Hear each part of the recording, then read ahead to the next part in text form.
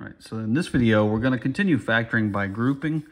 But when we factor by grouping, if we don't make a good decision with our GCF, sometimes we're going to end up with binomials that are opposites, okay? And I want to make sure you know how to handle a situation where the common binomial factor may be opposites, all right? I'm not going to go through these bullet points again like I did before. You should have covered factoring polynomials by grouping before, so these is just a review of that. If you need to read over them again, just pause the video and read those right now, okay?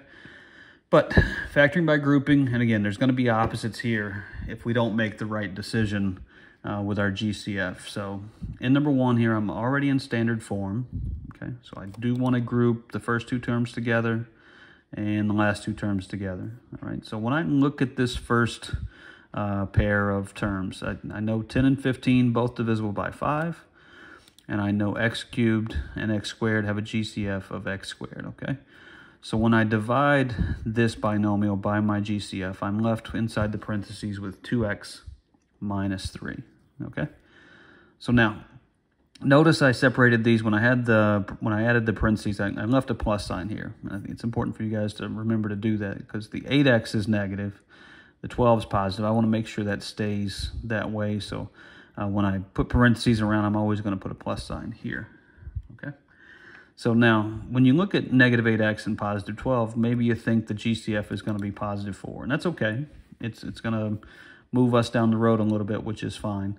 But that's not the ideal GCF, but let's say that's what you decided to do. So when I divide these two terms by that positive 4, I'm left with a binomial of negative 2x plus 3, okay? So notice in blue here, these are not the same. They're not common binomials that I can just move on ahead and get an answer. They happen to be opposites, all right? So in class recently, we talked about what to do if these were opposites, okay? So I'm not going to change this first one here yet, okay? But what I want to do is if I take a negative 1 from this, if I divide out a negative 1, so the 4 is still there, I'm going to divide out a negative 1. And what happens in parentheses, when I divide each of these by that negative 1, now I end up with a 2x minus 3. So notice now my binomials are the same, so I can continue on factoring by grouping, all right? What I should have done initially is just take out a negative 4. But sometimes you're going to make a mistake and not take out the optimal GCF. You're just going to take out what happens to be a common factor. Okay? So now I just got to clean it up. I've got to multiply this 4 and this negative 1 together.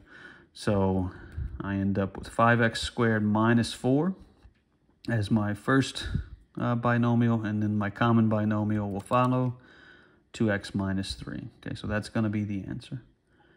All right, let's take a look at number 2. If you want to pause the video here and give it a try on your own, go ahead, and then you can come back and check. Okay, but notice this is not in standard form yet. So the first thing I want to do is rearrange it. Make sure the signs of each of the terms stay the same. So the 10 is still positive, the 2y is still negative, the y squared still negative, and so on. All right, so again, I'm going to group the first pair of terms and the last pair of terms. Okay. Here, 3y cubed and negative 15y squared, both divisible by 3y squared. And what's left in parentheses is going to be y minus 5. So just like in the previous example, we got a negative 2y and a 10, and you're like, well, both of those are even, so I can take out a positive 2. But when I do that, on the inside, I'm left with negative y plus 5. Again, notice the blue binomials here. They're not common. They're not alike, but they are opposites, okay? So what I'm going to do again, first, I'm not going to do anything with that first pair. I'm going to take out a negative 1 again so I can switch both these signs, and that becomes y minus 5. And again, now those match up, okay? So my first binomial is going to be 3y squared, and then a 2 times a negative 1, so 3y squared minus 2.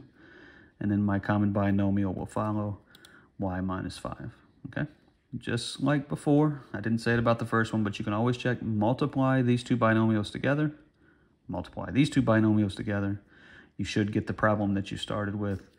That way you know you're right, okay?